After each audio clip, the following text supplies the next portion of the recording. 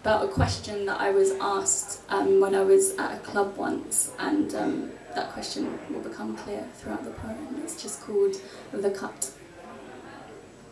If I cut it off again, and you ask me if I'm a lesbian, maybe I'll say yes this time.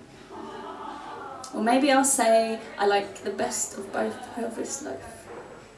Or maybe I'll tell you that the length of my hair does not measure how many men I've slept with. How many women I've dreamt about does not correspond to the shape of bodies dancing in my mind as I touch myself in a way you never will. Thank you.